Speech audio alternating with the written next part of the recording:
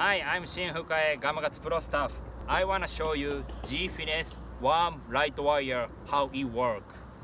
Basically, I'm using for this warm light wire is shallow water, around 1 to 15 foot water, because it don't nothing. I mean, nothing the line twist. So I'm using little bit shallower. Then I show you how to rigging.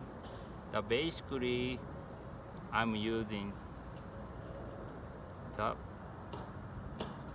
kind of Texas style because it had a nice tin keeper on it. Just like this. Then always keep straight. Then keep your bait original position. Also, when you catch fish, it won't move much. Also, when I hit the water, I show you. See? Nothing move because of nice tin keeper on it.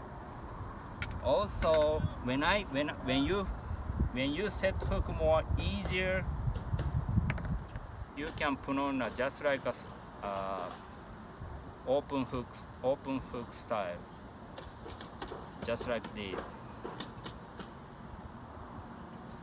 So that means the hook point is more behind the bait, so you can set hook more easier.